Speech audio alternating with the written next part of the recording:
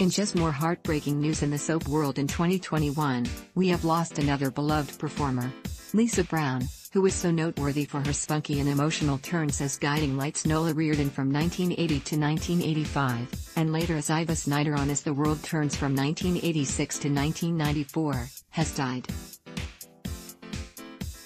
Brown passed away this week on November 24 at the age of 67 following a brief illness. The news came via the As the World Turns Facebook fan group and Soap Opera Digest. This comes just 2 months later following the death of her former on-screen love interest Michael Tylo, ex-Quentin, Guiding Light, who passed away in late September.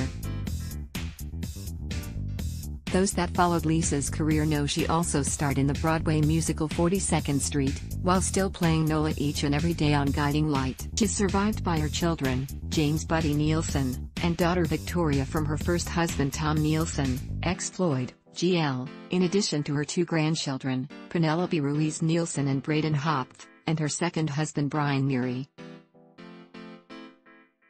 Photo: JPI Brown's on-screen ATWT daughter, Martha Byrne, ex-Lily, simply tweeted, "My heart is broken." Share your condolences to Lisa's family, and let us know of your remembrances of this wonderful actress who gave us so many memorable moments throughout her career via the comment section below. But first, watch Lisa in some of her classic scenes from ATWT and GL. Ad block test: why?